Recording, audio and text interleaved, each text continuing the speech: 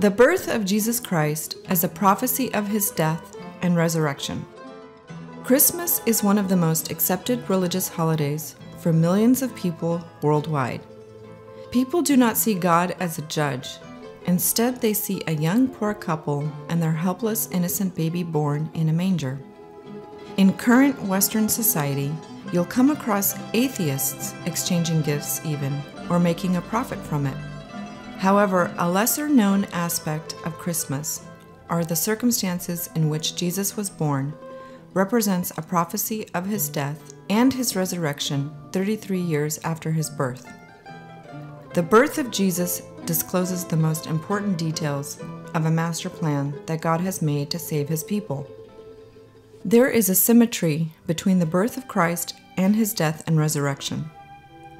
There is a series of parallel events that Jesus' birth was carefully designed by God to describe his mission to save people who turn away from him. These events are not displayed on the Christmas postcards that are sent to family and friends, but if we mindfully read the scriptures and compare the beginning and the end of Christ's life on earth, we can clearly see them. Here are some initial parallels typically unthought of.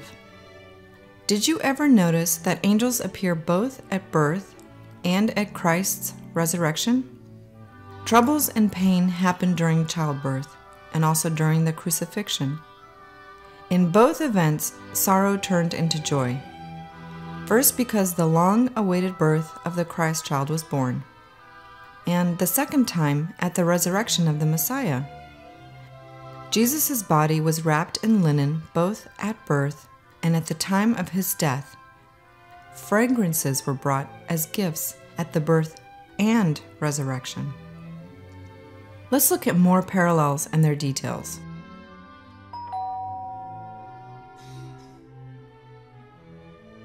Both Jesus' conception and his resurrection are extraordinary and unusual events. The likelihood that these events occurring by accident at the beginning and at the end of one's life is minuscule. Two key characters at Jesus' birth were Mary and Joseph of Nazareth. Similarly, witnesses of events around Jesus' death and resurrection were another Mary and Joseph, Mary Magdalene and Joseph from Arimathea. So two people with the same names appear at the beginning and at the end of the gospel. Mary from Nazareth was so trusting in the Lord to risk her reputation to do what God called her to do. She was a young woman in a small town who carried high moral standards and extreme loyalty to God. People considered her immoral because they could not believe that she conceived a child by the Holy Spirit, but went so far as to assume she conceived by extramarital relationship with Joseph.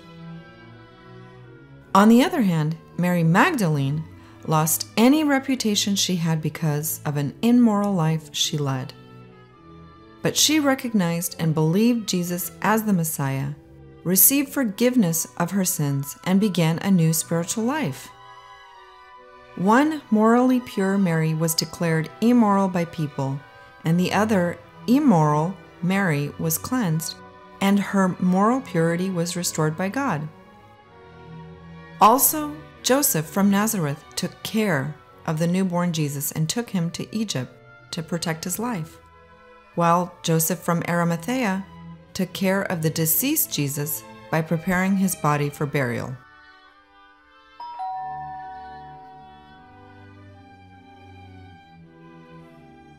Let's look further into similarities between Mary of Nazareth and Mary Magdalene.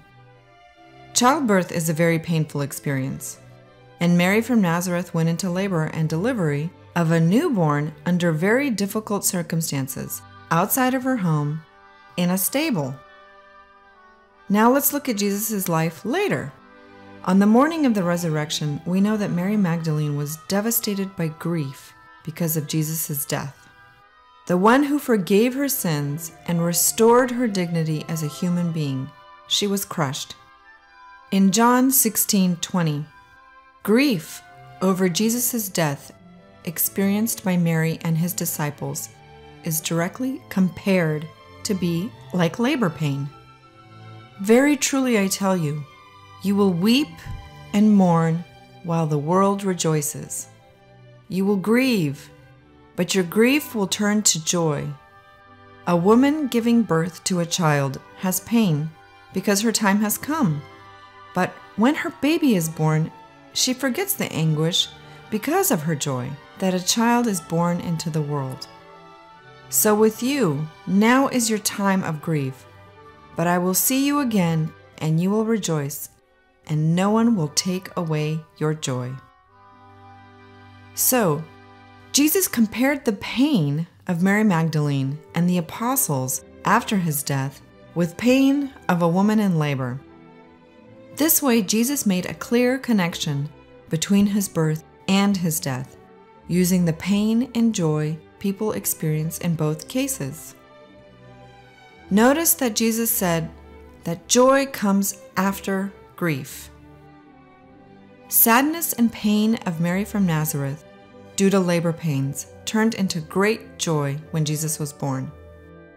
Also, sadness of Mary Magdalene became a great joy when she saw Jesus alive in the morning of the resurrection. Mary of Nazareth twice went through this experience of extreme pain that turned into joy. On the day when Mary first brought Jesus to the temple, Prophet Simeon said, "A sword would pierce her heart." And this indeed happened when Jesus was condemned to the cross and died. The pain of her son's death turned into great joy at the moment when Jesus was resurrected and when he was born.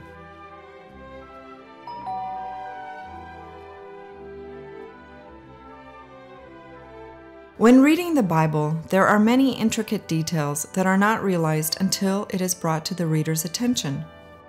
For example, the Bible says that Jesus was buried in a new tomb, in which no one was previously buried. Then he took it down, wrapped it in linen cloth, and placed it in a tomb cut in the rock, one in which no one had yet been laid. This detail is not essential for Jesus' death, burial, and resurrection. However, it is emphasized that Jesus was buried in the tomb of Joseph of Arimathea, the tomb in which no one before was buried, and not in his grave, as we would expect, and laid it in his own new tomb that was cut in stone. No other story of birth has been so emphasized and storied as Jesus' place of birth, in a manger instead of a cradle as we would expect. The Bible prophecies predict unusual events or behavior not occurring by chance. That is something that does not happen often. When prophecy has a rare detail, such as a newborn in a manger, it is unlikely that fulfillment will happen by chance. Some biblical prophecies are fulfilled only one time in history. The Bible claims that Jesus' birth was a supernatural event, and Jesus' resurrection from the grave was certainly a supernatural event.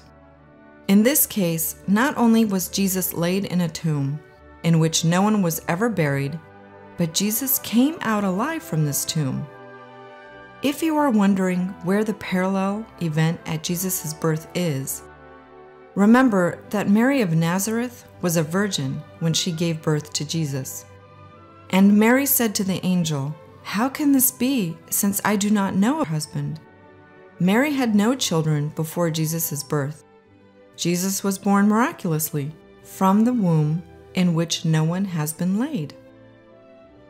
If this interpretation sounds like a stretch, we should explore how the Bible describes a grave where a deceased person is buried.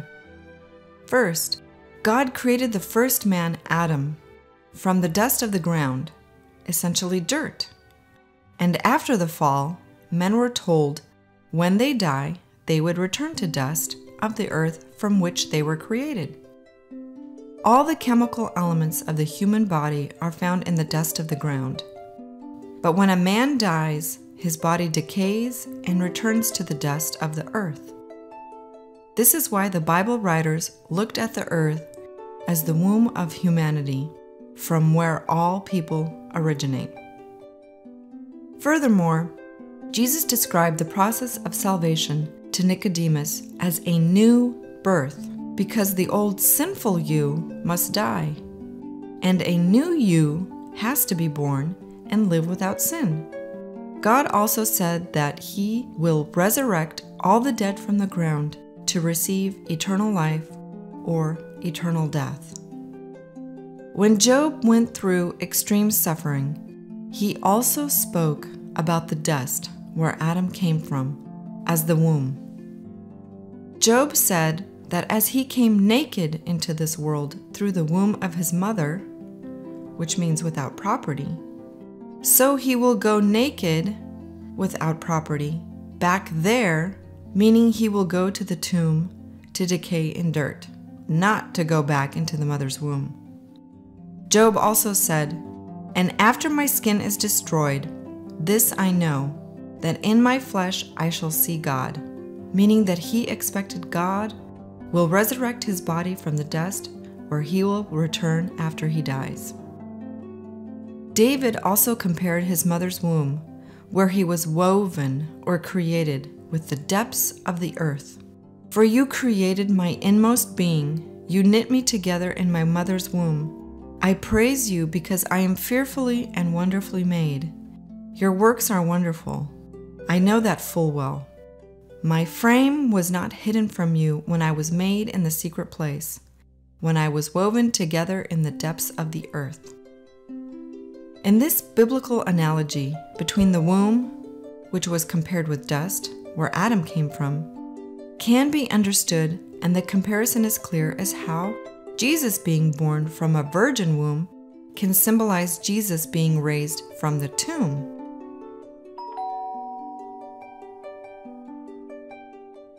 Joseph and Mary were alone when Mary gave birth. Since Mary just delivered the newborn Jesus, Joseph was the one who washed the blood from the baby's body after birth. God ordered in the Bible regarding uncleanliness from blood that cleansing from blood is necessary, at least to prevent infection.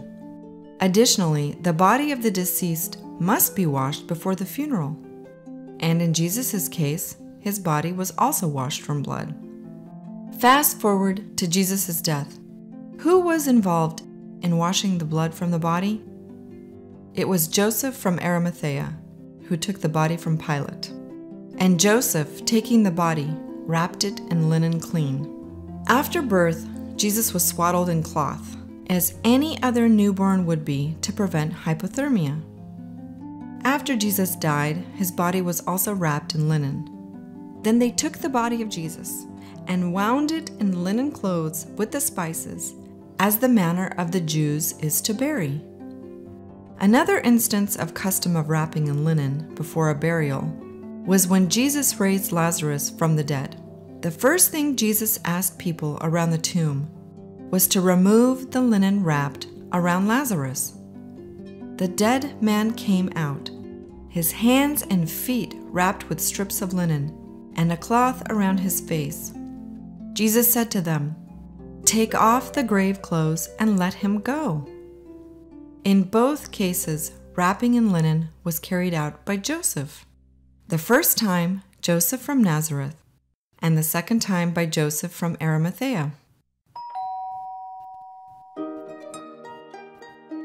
In this unusual, untraditional crib replacement, baby Jesus resembled the day he was buried in a stone tomb. A swaddled baby in a manger may have looked like a dead man wrapped in linen and placed in a casket before burial, similar to Jesus before his burial. In both cases, someone else took the burden of care for them, as a baby could not care for himself, and a dead man could not care for himself either. When people imagine how the manger in which Jesus was placed looked like, we have pictured in our mind a wooden crib, because that is what we have seen on Christmas cards and in movies. However, in Syria and Palestine, cribs were carved out of limestone. Cribs made of stone lasted longer than wood. Archaeologists found a crib made from limestone in Megiddo, about 3,000 years old, and they claim it is from the stables of King Solomon. A stone crib makes an even more clear parallel between the birth and the burial of Jesus Christ. Jesus was placed in a tomb carved in rock, so the crib in which the child was found, wrapped in linen, looked like a tomb.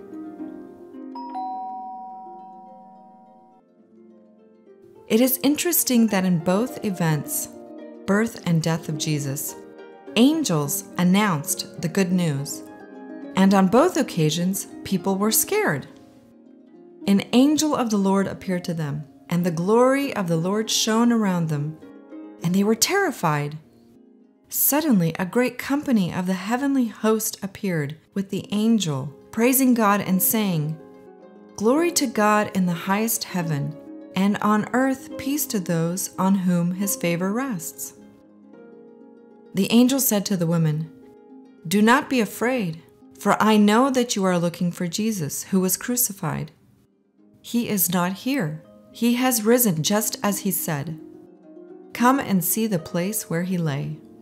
Also, in Luke 24, while they were wondering about this, suddenly 2 men in clothes that gleamed like lightning stood beside them. In their fright, the women bowed down with their faces to the ground, but the men said to them, "Why do you look for the living among the dead? He is not here. He has risen." So, both times, angels appeared to proclaim good news to the people and to relieve the fear they had at that time. When Christ was born, angels told shepherds that the Messiah was born, and he sent them to greet him. Among the spiritual gifts God gave to his people, one gift is to be shepherds. This way, God symbolically represented spiritual care for people and to guard the flock as shepherds do. After his resurrection, Jesus said to Peter, "Feed my lambs and feed my sheep." Peter appeals also to other elders of the church. Be shepherds of God's flock that is under your care. Both Peter and John came to the tomb after Jesus rose from the dead. Later, he made his resurrection known to all apostles, and they bowed when they saw the resurrected Jesus, the same way as shepherds were witnesses of the newborn Messiah and praised God for it. Note that the angel told the shepherds they will see a sign to confirm the newborn child is the Messiah. "And so you shall find a child wrapped, lying in a manger." The Greek word semeion means a sign, a miracle, an extraordinary event. The question is, what kind of sign were they to expect? The fact that this child is wrapped is not specific, because every child is swaddled after being born. The unusual fact is that the child was placed in a manger, not in a cradle. Shepherds knew they found the Messiah because it was certainly the only newborn placed in a manger that they could find. However, we still wonder what this sign represents. The baby wrapped in linen in the same manner dead people were wrapped, also lying in a carved stone manger? It looks as someone was prepared to be buried. The baby was alive, but at birth it looked like it points towards his death. The sign given to shepherds as good news was that this child was born to die and then to be resurrected. The sign was a prophecy that the Messiah would die in the future for the sins of men, who would be wrapped in linen and buried in a stone tomb, but will be resurrected and alive. A sign that angels gave to shepherds was a prophecy about the mission Jesus will accomplish when the time comes. There is another profound meaning of the sign given to shepherds. The manger is a place where cattle is fed and offered water. It appears that the Bible indicates that this child placed in a manger will provide spiritual food for spiritual hunger. Child in a manger is also parallel with the Last Supper Jesus had with the apostles, one day before his death. At the Last Supper, Jesus offered himself as the bread of life. While they were eating, Jesus took bread, and when he had given thanks, he broke it and gave it to his disciples, saying, "Take and eat.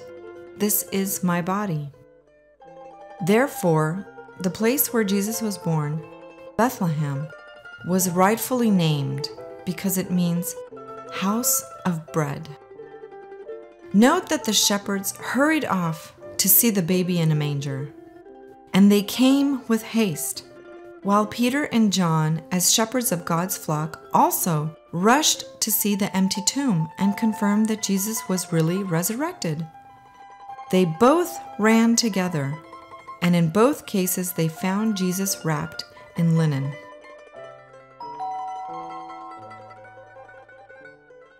The next parallel is that fragrances were brought both at birth and after death of the Messiah. The Magi brought gifts of frankincense and myrrh, which was used for anointing the dead to neutralize the odor of body decomposition. They presented unto him gifts, gold and frankincense and myrrh. Nicodemus brought spices, myrrh and aloe, to Jesus' funeral. And there came also Nicodemus, which at first came to Jesus by night, and brought a mixture of myrrh and aloes, about 100 pounds in weight. And the wise men also at birth brought myrrh and frankincense. God has a very unique way to reveal his plans. The end of Jesus' life appeared similar to the beginning of his life, even in this detail. The linen soaked in scents were used to wrap Jesus' body. Then they took the body of Jesus and wound it in linen clothes with the spices, as the manner of the Jews is to bury. On the day of resurrection, women also brought fragrances. When the Sabbath was over, Mary Magdalene, Mary the mother of James and Salome, brought spices so that they might go to anoint Jesus' body. Gold and frankincense that the Magi brought points towards the other parts of Jesus' mission for the salvation of men.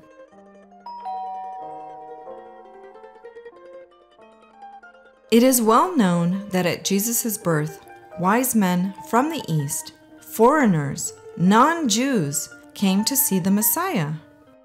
In the similar way, just before the suffering of Jesus Christ, Greeks, also foreigners, non-Jews, came to see Jesus. It is remarkable how Jesus reacted when he heard that some foreigners came to the temple and asked to see him. Jesus replied, "The hour has come for the Son of Man to be glorified. Very truly I tell you, unless a kernel of wheat falls to the ground and dies, it remains only a single seed. But if it dies, it produces many seeds." The arrival of foreigners to see Jesus as the Messiah was a sign that time has come for him to die and to be resurrected. What do you think? How did Jesus connect the appearance of some foreigners with his death and resurrection? Because the same thing happened when he was born. Foreigners came to see him. If circumstances at Jesus' birth represent a prophecy about his death and resurrection, then the coming of the wise men, who are the foreigners, pointed out that prior to his suffering, some foreigners would also recognize him as the Messiah, and they will come to see him. That's why Jesus said the moment has come for him to be glorified in a manner as a kernel of wheat has to be buried in the ground to die, just to be able to bring life to a large number of grain, which in the Bible symbolizes the resurrection of those who trusted God.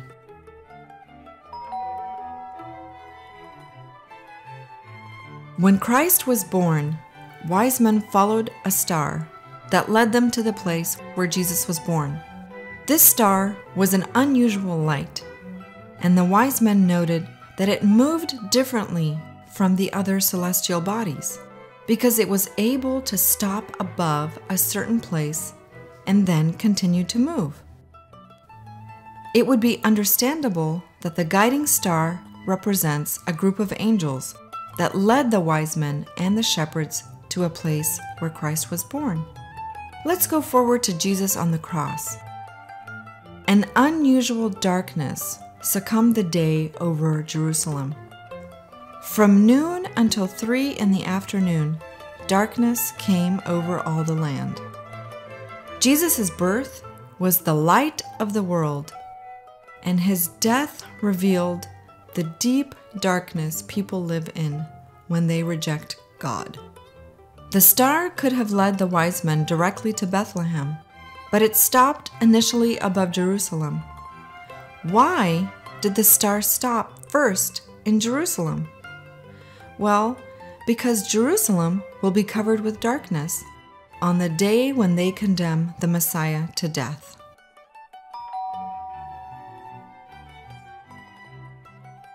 As a consequence, those who rejected the Messiah became very anxious and afraid, while those who recognized the Messiah became overjoyed at Jesus' birth as well as after his resurrection. When they saw the star, they were overjoyed. When all the people who had gathered to witness the sight saw what took place, they beat their breasts and went away.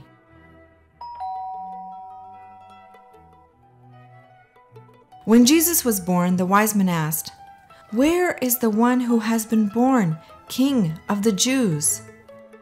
The answer to this question is found at the end of the Gospel.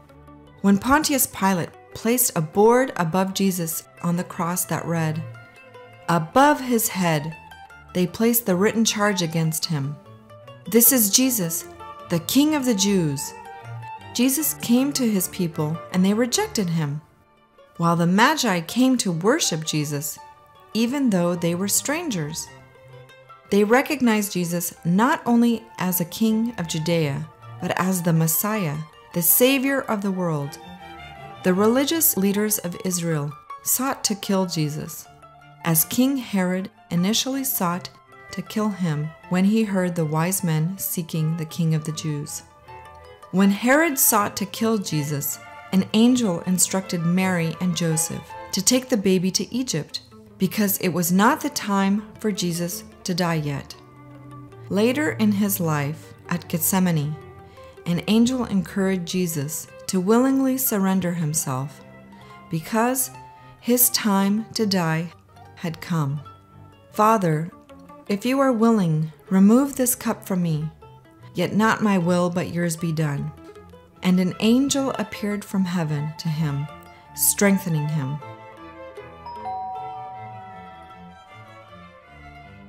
Before the birth of Christ, an angel said to Mary of Nazareth that the Holy Spirit will descend on her to give her God's power.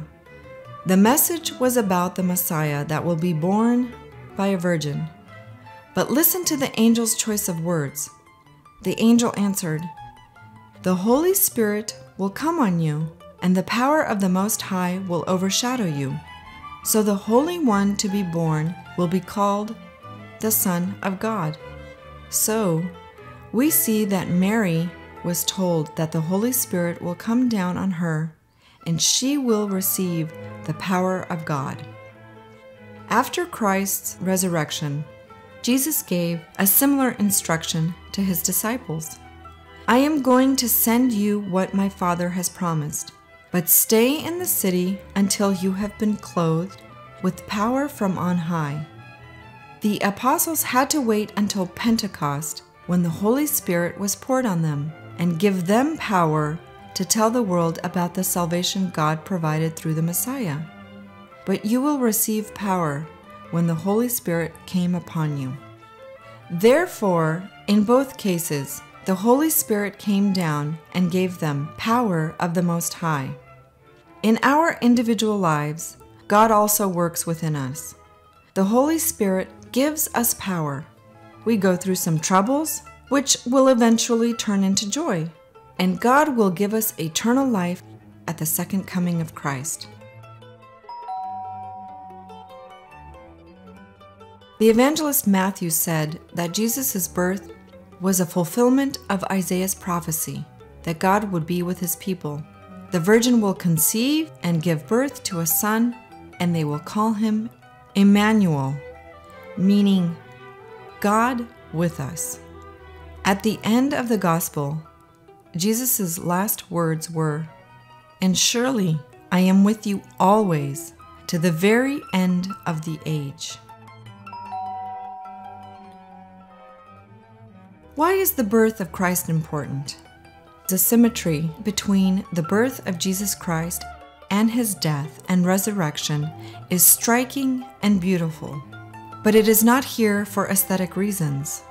With all these similar details and parallels, it becomes clear the intention of the text about Jesus' birth is a prophecy of the Messiah's resurrection.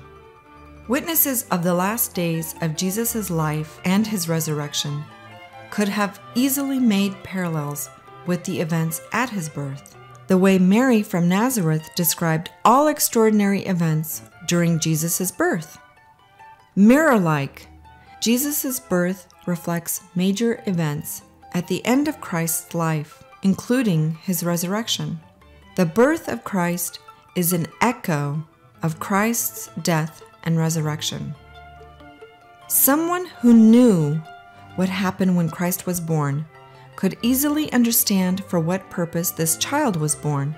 Unfortunately, only shepherds and the wise men from distant lands, the minority, paid attention to the birth of the Messiah. Most people were unprepared or disappointed when Christ died, unaware that after his death, his resurrection will follow. God inspired the Bible to us of the significant information we need to know in order to make important decisions for our life.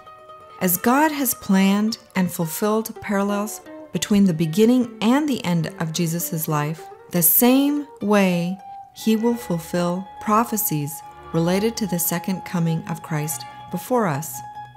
Many religious people in Israel did not recognize the Messiah, because through their interpretations of the Bible and through their traditions, they lost the original message. Only a small number of sincere people have recognized the Messiah and believe him. In a similar way, everyone will decide for or against God before the second coming of Christ. Depending on one's own personal decision, whoever has lived on earth, God will judge and bring salvation or eternal death to every individual. Before each of us, we have a choice: life with God or death without God. God, who showed he is able to save in the past, will surely fulfill his plan to remove the sin from the universe and save everyone who repented and returned to him. We know that God can and wants to save us, so the choice is ours.